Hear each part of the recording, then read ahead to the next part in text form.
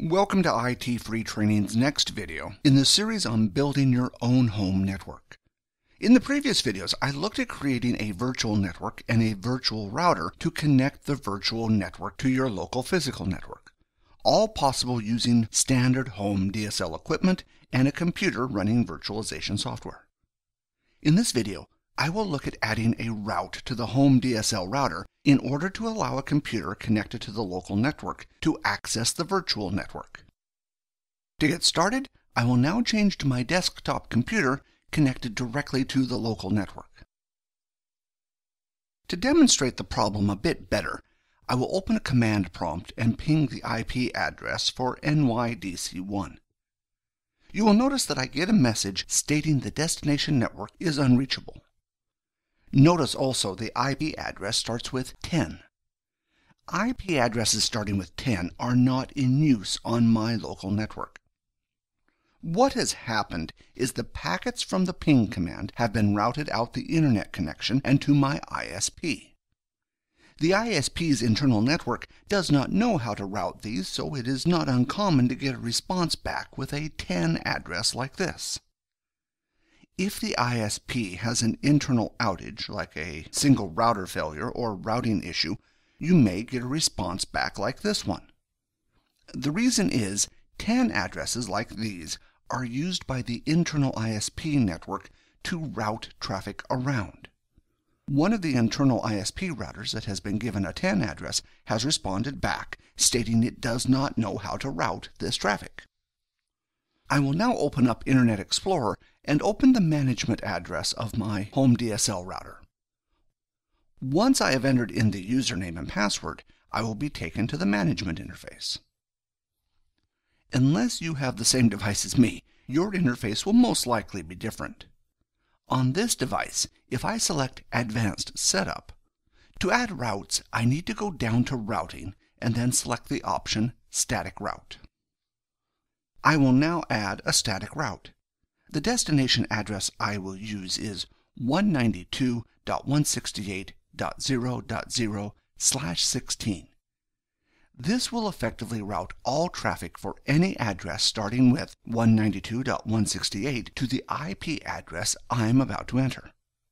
This router is configured with the local IP address 192.168.0.1.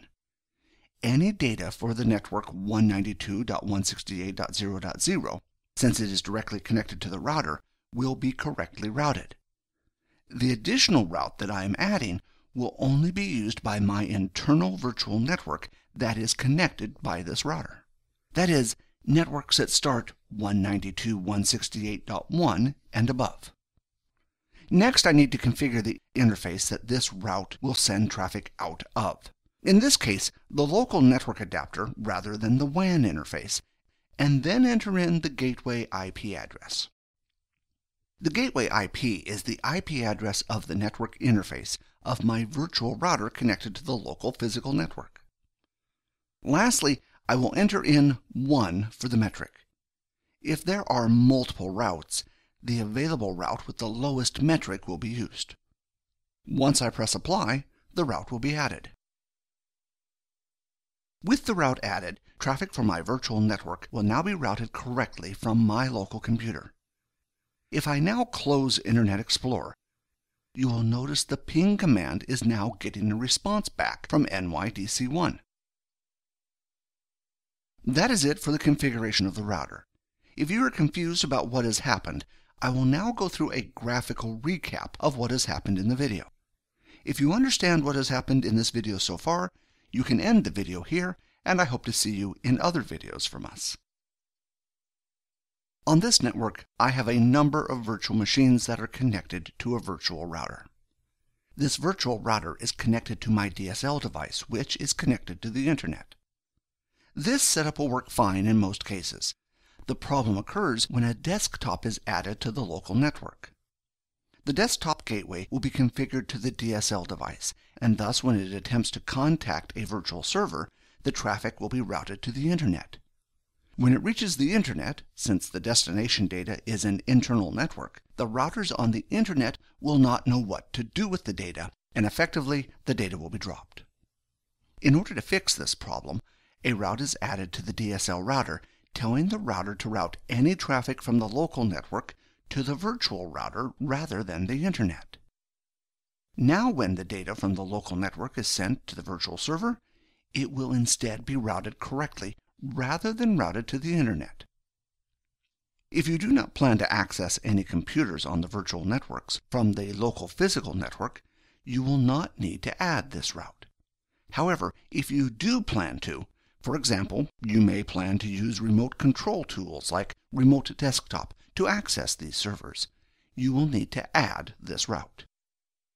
This has been another free video from ITFreeTraining, part of Building Your Own Home Network and Virtual Machines video series. For more free videos on building your own home systems, as well as videos on other topics including certification, please have a look at our webpage or our YouTube channel. Thanks for watching, and see you next time.